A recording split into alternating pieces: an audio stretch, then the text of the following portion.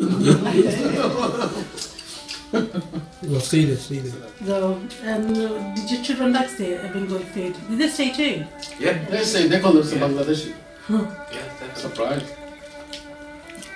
It's amazing. If they love it then. They're just as much at home as we are, possibly even more so. When you went back then, That's a good question. Yeah, that's the problem. Where did you stay? Which part of the country? Right up in the northwest. Dhaka? No, nowhere near. We were right up in the northwest. We're really close to the border of India, and a couple of hours journey away from heading into the Himalayas and things like that. Kind of village.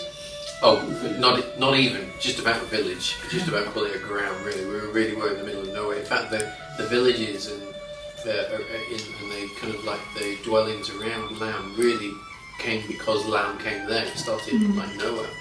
Originally, actually, there was a railway station there, which is why Lam was put where it was. You know what it's called? The railway station. You know what it's called? The place you stayed? Pabatipur. Well, it's close to a town called Pabatipur, which is about an hour away from Dinajpur, which is the district, and it's the Dinajpur district. And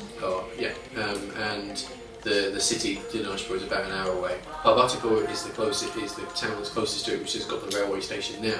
But we're still a good 10-minute rickshaw ride away from from that. We are nowhere. In fact, our little place is called Rajabashore, and that's just good luck to you if you manage to find that one. it's very crowded. It's very crowded. It is, yeah.